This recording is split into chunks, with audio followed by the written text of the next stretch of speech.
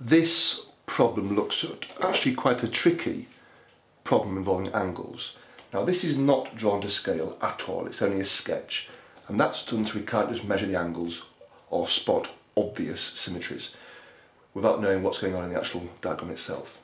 Now we've got a regular hexagon and we've also got a square, and the question is to find x. Now then, I'm going to begin by finding the size of one of the interior angles of a regular hexagon. Now, if I have a regular hexagon, I know that I can split this shape into 1, 2, 3, 4 triangles. So therefore the sum of all the interior angles of a hexagon equals 4 lots of 180, which is 720. So that's the sum of all the interior angles. So one of the angles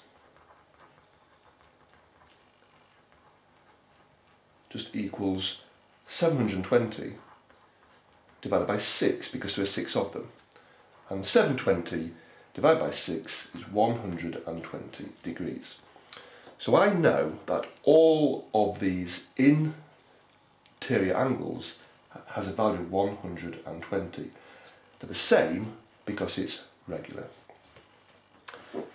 Now then, this is a square. This means that this angle here must be a right angle. However, because this is 120, this is 120, and this is 120, and this whole angle here is 120, then this leftover angle here must be whatever we have to add on to get to 120. So this must be 30. However, the question says find angle x, and this requires one final subtle observation. Now then, this is a square. So this side here and that side there are the same length, but also this side and that side are the same length, because they're regular and it's a square. So this here is an isosceles triangle, so therefore these two angles must also be the same.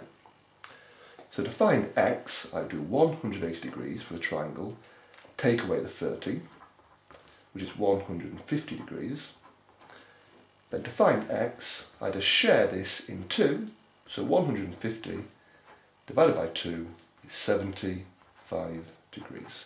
So x is equal to 75 degrees.